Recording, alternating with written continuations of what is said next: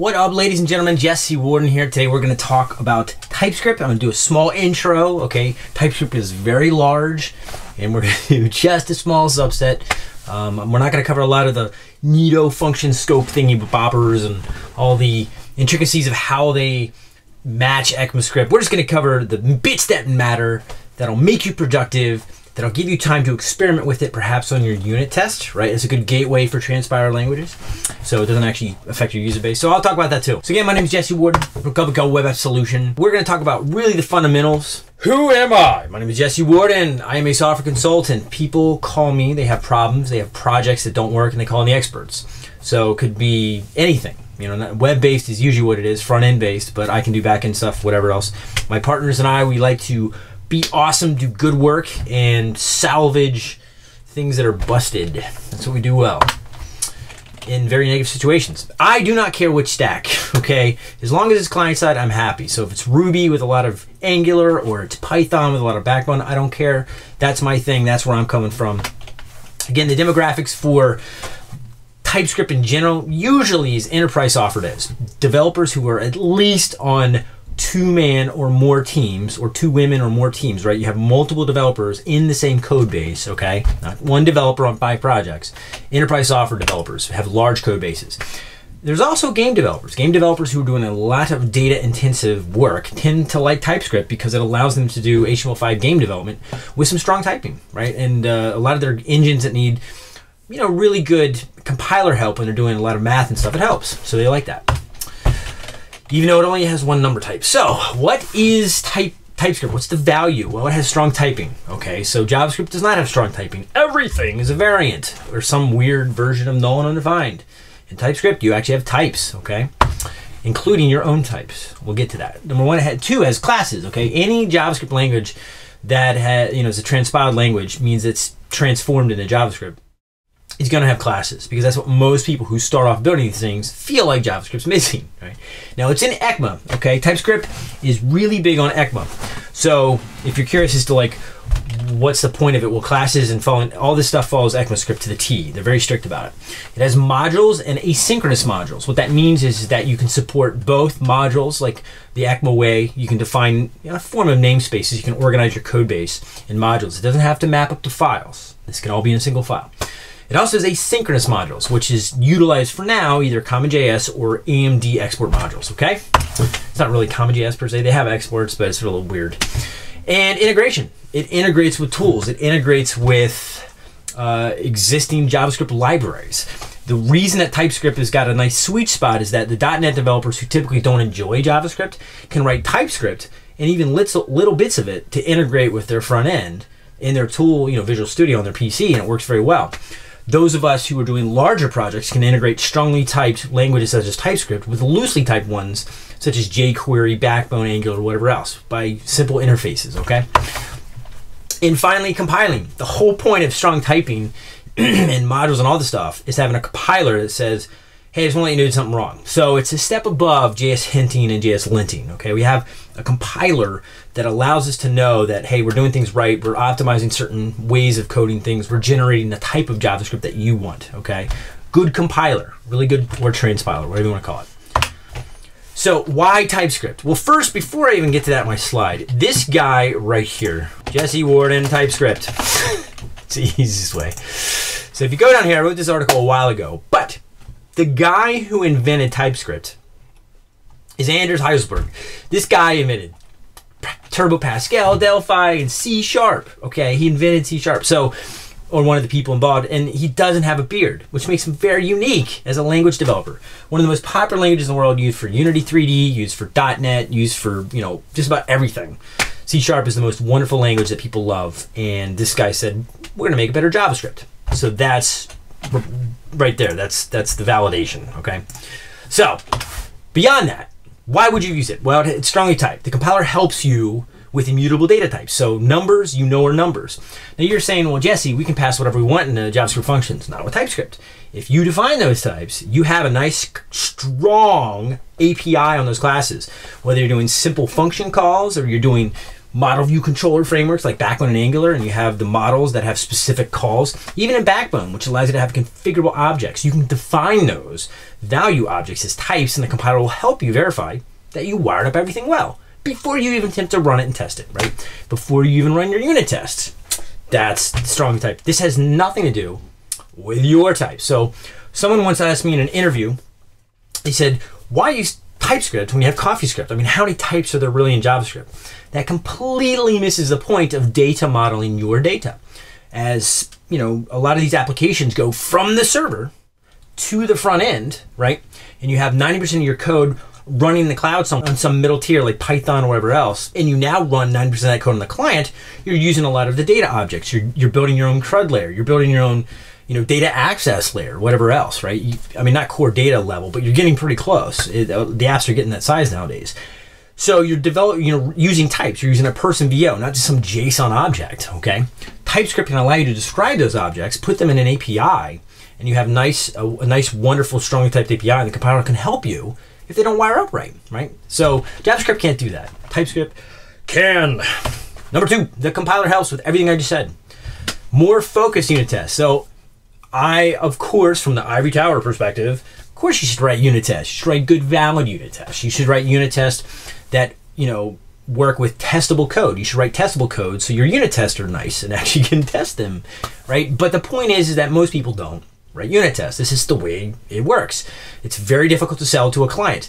People who get it, get it. The rest are like, why do you want me to write code twice and extending my development time for this supposed, you know, lack of bugs? I'm not buying it. So it is what it is. So if you're going to write unit tests, you can at least write more focused ones. The compiler can help you with that. If you're not going to write unit tests, cool. You now have a compiler to help you with simple errors. Fantastic. This in addition to the JSLin, okay?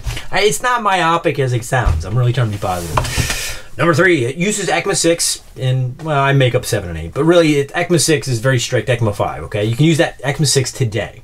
The code that works yesterday is going to work yesterday and today and tomorrow. So anything you write in TypeScript is going to work. It's going to work for older browsers. It's going to work for newer browsers. It generates JavaScript.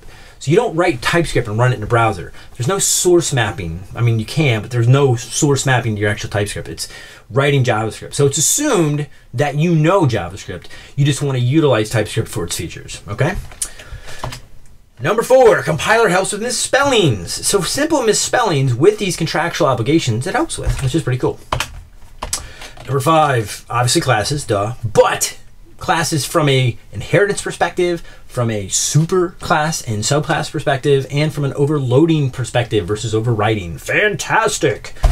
Awesome stuff. Packages, or namespaces. They're not really namespaces. If you look at the way that they're implemented, it's very confusing. They're getting better, but it's not as, unless you're using Visual Studio with local modules, it's not as simple as something like Java or Python, where you can import the module, have a reference to it, and utilize, you know, a class from that particular thing or a function.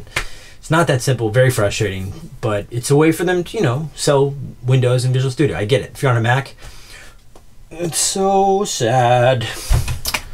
Inheritance that works, I already talked about that. Retains the functional aspect of JavaScript. So I was so excited to see a to-do MVCS. If you don't know, any framework, any awesome, large, hyped library is put on the site called To Do MVC. And what it is it's a way for you to see how to do a simple to-do app in a JavaScript framework. So you can see how they use Backbone to do the same app, how they do Ember to do the same app, Angular, Knockout, yada yada. And you can compare and contrast the implementation, right? That helps you learn from sample code and compare and contrast the framework. The problem is that the way it was written with TypeScript is extremely functional. It's like a JavaScript developer said, oh, I'm gonna borrow some of the cool things of TypeScript. Cool, you got the compiler aspect, you integrated with existing libraries, but it's not written like a C# or Java developer would tend to write code, right? So it's definitely not something to judge, okay? So if you see this presentation, immediately go to todomvcs.com and then look at the example codes. Do not judge it based on that. The author is very functional and likes promises and chaining and things like that, okay? You don't have to write it like that. It strictly follows ECMA. They are very strict on the forums answering posts about, you know, only features and bugs and such they'll implement as long as they follow ECMA. So even though it's Microsoft and you can say what you want about privatization, they are really strict about following ECMA, which is cool and uncool. It's cool from people respecting it, uncool because I want all this awesome stuff and I don't really care if it follows standard because it's not JavaScript. So I don't care. So why, again, also it integrates with JavaScript with optional strong typing. So you can do a little bit of TypeScript or a lot. You can integrate with languages that aren't typed and you just won't get type safety and that's okay, but your TypeScript will work. Or you can wrap a contract that's strongly typed around it, such as jQuery overrides with their function that does multiple, values, right? From an override perspective language that supports those things like Java. And the strong typing is optional. So if you don't want to strongly type strings or you just want to strongly type anything to any or don't want to strongly type at all, that's fine. So it supports modules. This is why I love it, because you can do packages and it's built into the language. It exports to require.js. So anybody who does classes and minimal amounts of dependency injection with some of the weird configuration variables that require does, you can use modules. Fantastic. Now I use AMD. I know a lot of people like CommonJS. It supports both. It also exports to object prototypes. So here is the difference. There's a interview question that's really annoying, but people love to ask it to challenge your knowledge of programming. Because if you don't know this, you probably don't know MVC, you probably don't know OOP, and you probably can't really accomplish anything in the company that they're hiring for. I'm being sarcastic. It exports to object prototype for the performance values, right? So there's this big thing, like the guy who created JavaScript and JSON and Ajax is like, well, I like closure-based classes. So I don't want to use, prototype. I want to do objects and return functions and put in the module pattern and call it a day. There's others who are like, yeah, but object prototype is very fast. You can create multiple instances and it's optimized. Not really. So here's the key. The only thing you need to know about the object prototype optimization is that they do not put properties or getter setters or whatever on object prototype. It's assumed that everything is an instance based. Now, if you know anything about object prototype, is that every single instance of the object prototype class will share the same value on the prototype until that value is changed. Then they each get their own unique instance. And there's no real polymorphism because if you change it, it doesn't change for, sub-instances as well, right? So TypeScript's like, look, we'll put methods on there. Cool. We will treat an object class just like a method. It's a normal prototype-based class with some fixes for super inheritance and overloading. Fantastic. But for properties, no, they're all instance-based. There's no such thing as sharing properties on prototype, okay? So optimal class performance, that's the whole point of exporting. Strong typing. So let's talk about strong typing. Beyond the types of you creating, what is the strong types? It is any. So you can do nothing and it's assumed to be any, but if you type any, it's known to be any. Thus, when you're developing APIs, you can accept any type. Number 2 is number. There is no int, there is no float, no unsigned blah blah blah, it's just number. The point is that it's assumed to be a float, okay? It is Boolean. Notice they're all lowercase. And string. And enum, I believe there's date, but we don't care about those. These are the ones that are a big deal. Enum is a huge topic unto itself, which is great. If you've ever tried to emulate enums, even with a good editor such as Sublime or WebStorm IntelliJ, it's awful. The enums just get really nasty. So the fact that they provide it is wonderful. They have a lot of other ones that are small and minor, but those are the big ones. So let's talk about some of the data types. I'm going to show you some examples here. So as you can see, this guy right here is X is any, okay? Y is the same thing.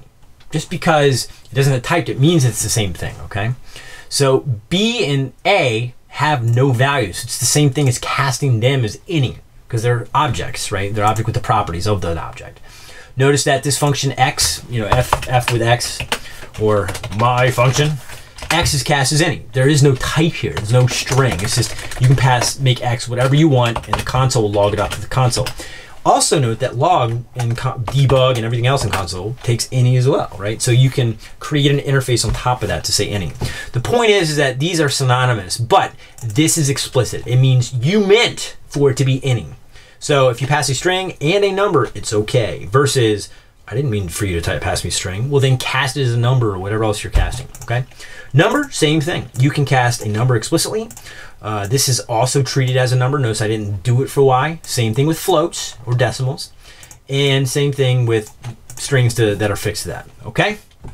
I'm sorry, property the number, sorry. Boolean, same thing. They too have a cast. It's implied that these are both Booleans, okay?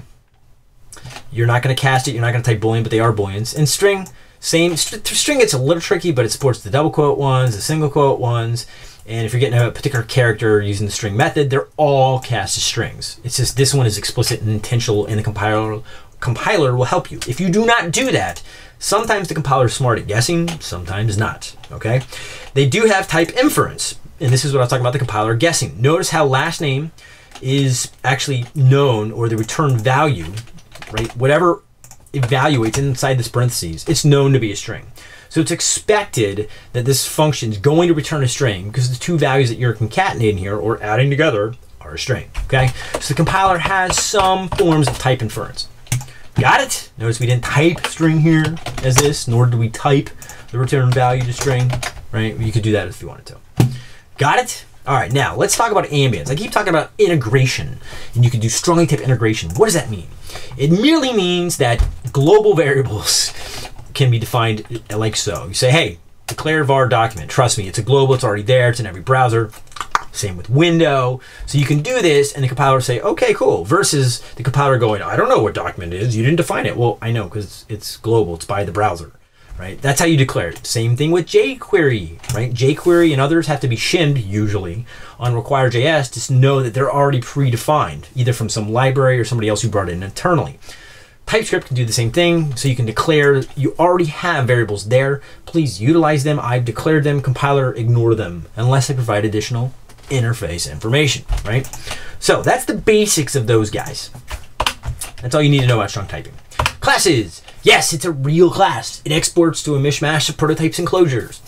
All kinds of nasty stuff. Now here's the key. It is formatted nicely, and it is, for the most part, readable, okay?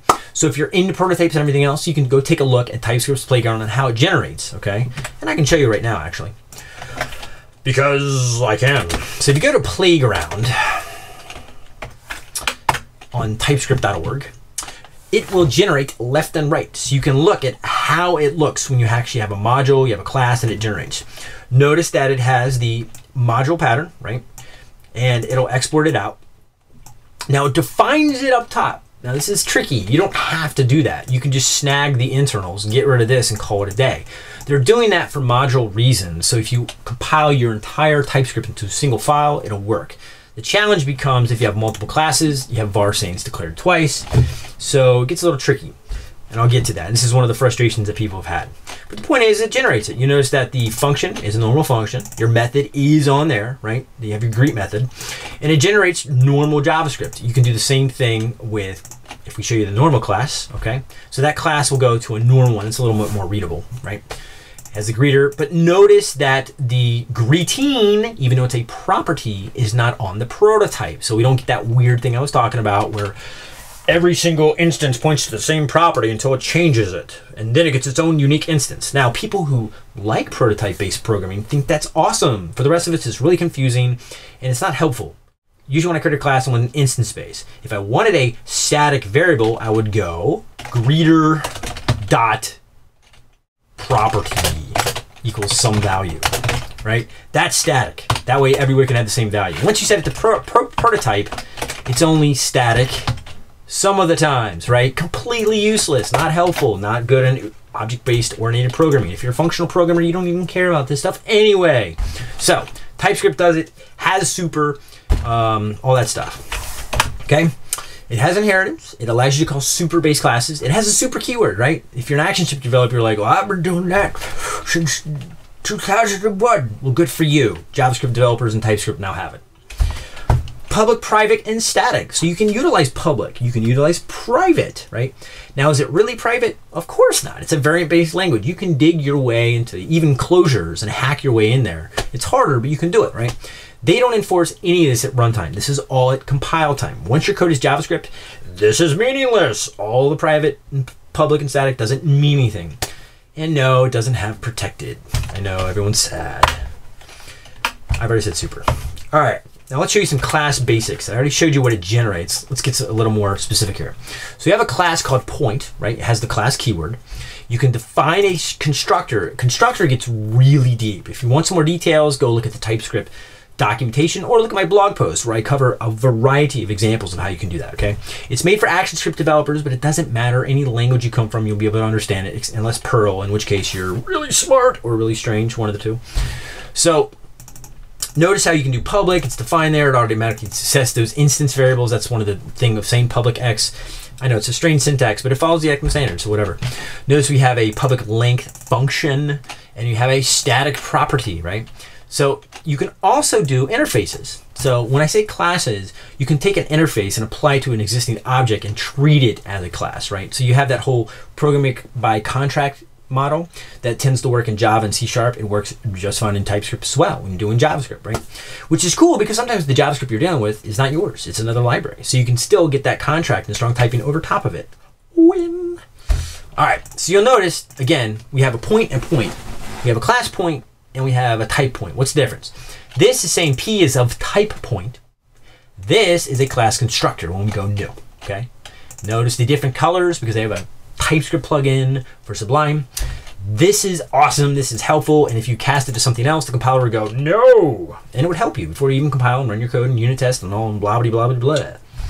Cool stuff. Okay, so that's the class basics. Modules. So let's talk about modules. What are modules? Modules are just a way, usually in most languages, their packages, namespaces, and modules are the same thing. Usually, you know, like from the point of actually utilizing the language, they're the same thing. In JavaScript, they're a problem. There is no normal way to do modules. Everyone's created their own way of doing things. There's competing standards, AMD, CommonJS, the Node, CommonJS, blah, blah, blah, right? Modules in TypeScript are really just the language defined in a module, and it could be a file or not, and it's either public or private, one of the two. Now, the difference is that when you generate this, most people who generate TypeScript in applications are going to use require, and they're going to do modules that are each in its own individual file. So every class is inside its own module, inside its own folder structure that matches, right? Very similar to Java or C#. But you don't have to. You can do local modules and put them all in the same file. Up to you, okay? So local, public, and AMD.js. Really, it's all that really matters. I like AMD. Some people like CommonJS. That's the thing. So they're packages, okay? So let's show you some basics of the modules. If I go into the basic, I have a module that looks like this, right? So if I paste this into TypeScript, you can see that it will generate the define function, which if you're not familiar is part of require. You define classes or modules, and then you can then require them via the require.js library, and at runtime will asynchronously load them in the order that the dependencies are required. So if you have multiple classes that depend on each other, require will handle loading each one in the proper order for you and defining them correctly, right? Pretty normal features of most programming languages, Ruby, Python, ActionScript, Java, C#, whatever, except for JavaScript. Well, they utilize require to fix that. Pretty cool, huh? So you get all your classes loaded in, good to go, and you can instantiate them and call it a day. Pretty rad. Now you notice I have an export module, right? That means it's public. If I want to make it local, I do this, and it will be local. Now this defaults to the AMD compilation method.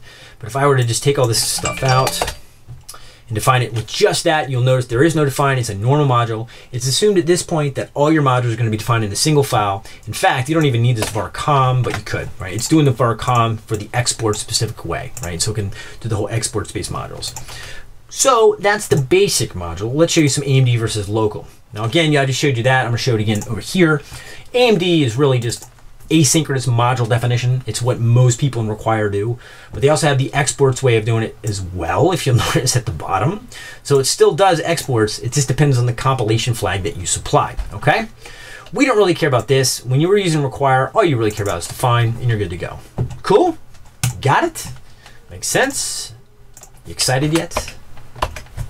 Integration. Let's talk about integration. This is where most people go, okay, all these things look great, but I've got an existing code base, can't help it. I'm just going to have to play with TypeScript in my unit test and nowhere else in my source package. Not necessarily true. The integration is the whole point of ambient declarations. And I just showed you how you do declare. You can say ambient, it's already declared, or it has these declarations already predefined. So when the compiler runs, it already knows what it's dealing with. It's not waiting for you to create a class and a module and export it. It assumes they're already there, and it's going to follow the interface and use that to judge how much compiler help it's going to give it or not. It's up to you, right? Which is great. You don't have to. You just say jQuery is dynamic and call it a day, right? And the compiler will not complain at all. You can use interfaces, like I said, to define those particular objects. You can even treat interfaces as classes rather than writing a class. You can say, well, look, there's an interface. I'm loading it from this existing code base, which kind of is a class, but not really. It's already predefined. So I can create the interface and say, look, this is our way to integrate with that with strong typing, because it could be a third-party library. It could be code that's 10 years old. You're not allowed to touch it because of technical debt, right? For whatever reason, TypeScript's got your back, okay? And again, if you're looking for type definitions, I got to show you this guy. If you go here, this guy has provided typed definitions that are pre-made for just about everything. So let's look at Angular, because that's the soup de jour everyone loves, okay? And you see the type definitions for just about anything. It has the declare Angular, right, as being a already predefined variable. It has the interface for that particular function with the injects. It has the module of ng already there, so you can do ng dot. It's already provided as a module. It's already there. All the methods have strong typing. Now you'll notice they even have types, right? The element is of a type of jQuery of elements, so they defined a lot of those for you. So the compiler will help you to make sure that you're passing in the correct thing for a particular bootstrap. And notice they do some form of method overloading here in the interface that you can provide a variety of different methods. So even though TypeScript doesn't support method overloading at runtime, the interfaces do, because again, there are methods that are overloaded, and that's how functional programming works. You can fake overloading by changing how you work based on what arguments are passed in, right? So the interfaces got your back, man. So again, everything's here. I mean, Angular, Backbone, blah, blah, blah, the whole internet's here if it's written in JavaScript. That's integration. You can make those interfaces. Compiling. Let's talk about compiling.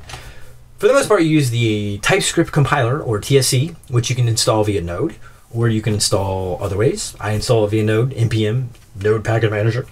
You pass in the file, and you pass in a command line comparator such as the module type, I like AMD. Done. That's it. It compiles your JavaScript. Or you can do what all the cool kids are doing nowadays, using grunt. So if I go in my grunt file, you can see I have a TypeScript task, and it says, all right, here's my base directory and source. Anything that has the .ts file suffix, I want to compile and shove in the build directory. The module type is AMD, and the target is ECMAScript file. Now they have, you can play with this. You want to do 3 or 5. They have some other values, but the point is like I want to target 5. 5 will work, it's fine. There's some minor features that act differently based on whether you do 3 or 5. Nobody cares, it's good enough, works, unless you're, you know, one of those functional kids like, no, I must act like this and have this. You can also set up a watch. So as you're typing TypeScript, it'll constantly compile. Okay, so as you save your file, as you create a new file, whatever, type node and grunt will watch your files for changes. Very similar to SAS if you're used with that or less. Okay, and don't worry about the open. All we care about is watch. So to watch that. So if you want to run this,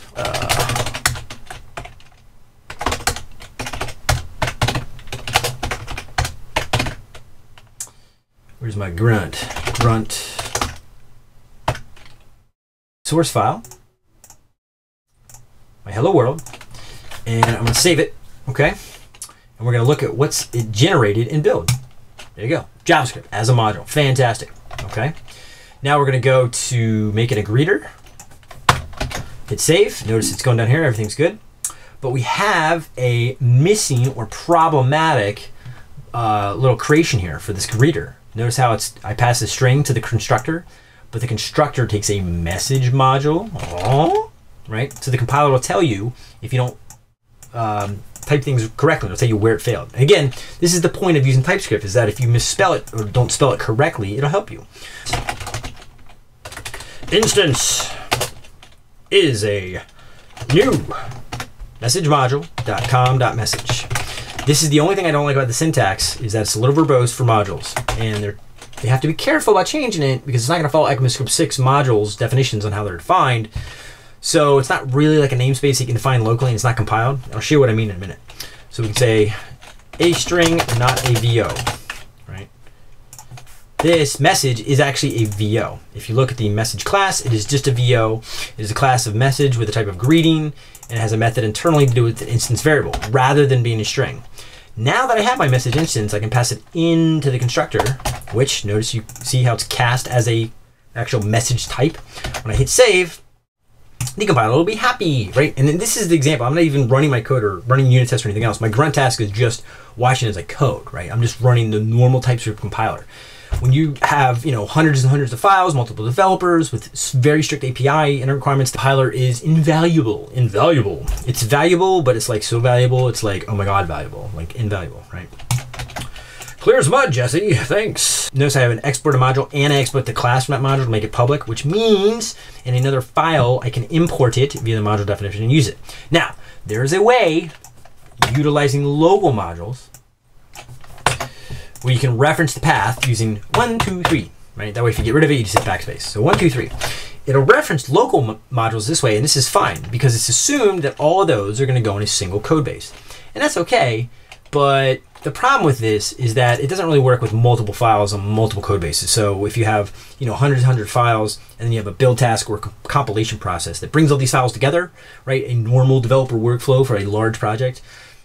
These are lame unless you're using Visual Studio. And most people don't do this. Most people are going to do export if they're going to code, raw TypeScript or JavaScript. Okay, so just something to be aware. You have this option, but it's expecting the IDE to manually find these things, and you're not going to type that on a large project and refactor it. Not happening. You know what I mean? You want to have tools, and that's the other thing is we don't really have good refactoring tools from doing this stuff. IntelliJ is not really there yet for TypeScript. They have watchers set up, but not from the refactoring perspective. But it's getting there. Otherwise, buy a PC and use Visual Studio. And again, all this stuff will compile out down to normal JavaScript, right? And you can utilize it. It's from a required perspective. It's all prototypes, right? So it's optimized for that. Okay? And again, you'll notice that all this module stuff that I was writing is not in there. So all this like import, the module up top. Let's take this out. All this stuff and all this stuff. If you look, it doesn't have any of that module definition. That is strictly for the compiler to know what module you're talking about. So when you actually compile it down, it has nothing to do with the code generated. So TypeScript's smart. It can keep its language-specific stuff in there that is ECMAScript compatible, but it only compiles actually to usable JavaScript. And keep in mind, if you get tired of TypeScript, you don't want to use it anymore, your project's still written in JavaScript, so you can still use it, right? So you could also experiment on your unit tests. It's fine. Like a lot of the gateway people like try to experiment with CoffeeScript is they like to test only CoffeeScript in their unit test suite. So all their unit tests are written in CoffeeScript, but the rest of their code base is written in JavaScript, right? And that works out pretty well because they have a nice test bed to test CoffeeScript. So they don't have to like overly commit. You can do the same thing with TypeScript as well. You don't have to fully commit because once you set up a compiler in your source code, it gets, a little tricky. It's like new developers are like, why are we not coding JavaScript? I don't understand. So when you actually utilize it, notice all you have to do is require main, right? You're doing a normal thing. You have your main file and you can require that main class and you're done. So that's what's really great about the compilation. So I've showed you those things, local versus public. So if you have some spare time, I've written an article about, it's called TypeScript for Actions for Developers. My name is Jesse Warding. Look it up on the internet. Here's the URL. I'll put it in the description. If you scroll down, I go over all the interesting features compared to ActionScript. And the reason that's important is ActionScript 1 and 2 were one of the first languages that followed ECMA 2, 3, and tried to pass the 4. After the ECMAScript 4 apocalypse happened, where they basically threw out 9% of all the stuff that language developers wanted, and they just kept it for the functional kids. There's a lot of things that were lost, but some of the cool features that are in there TypeScript has that are better are really great. So if you're familiar with ActionScript 2, which is really syntactic sugar on top of JavaScript, just like CoffeeScript, this will break down some of those core features that are really valuable from a pragmatic perspective. You can look in the docs, that's fine, but the docs are very computer science-ish, and this is very I'm trying to get things done today-ish, right?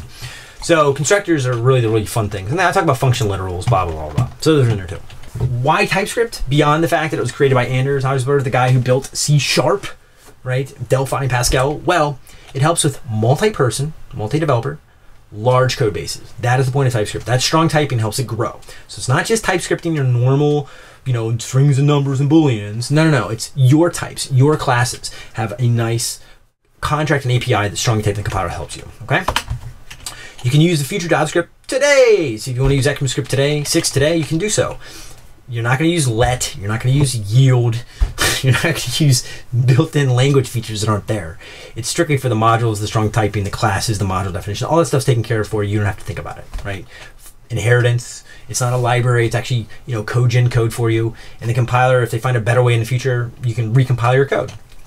See, that's what's so cool about compilers. You don't have to change your code. As the compiler improves, your code can improve if you just recompile. Awesome. It integrates with JavaScript. So the big risk with CoffeeScript is CoffeeScript. It's not JavaScript until you actually compile it. TypeScript, via ambient decorations and interfaces, can integrate with anything. You don't have to write a lot of code. You can say it's dynamic and it's called a day, right? 3 lines of code. You don't have to write the entire jQuery stuff unless you want to go download it from that GitHub link I showed you, and I'll also put in the description.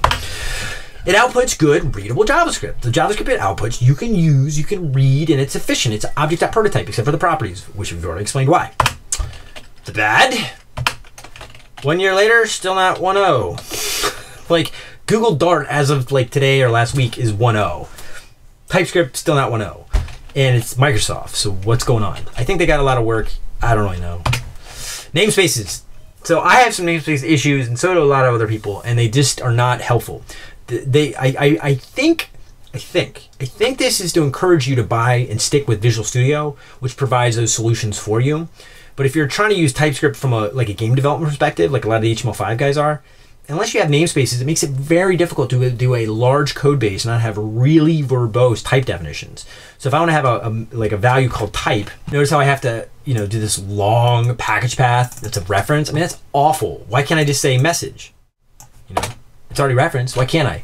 You can't, because the namespaces aren't a reference. They're not a true namespace. They're really just modules following the ECMAScript definition. So very frustrating. And it's been argued about. I'm on a thread that's over a year old. So that's what's for me, it's very frustrating. But overall, for doing a lot of your, again, this is my suggestion. Okay, there is a project called Project Randori by my good compadre Michael Labriola.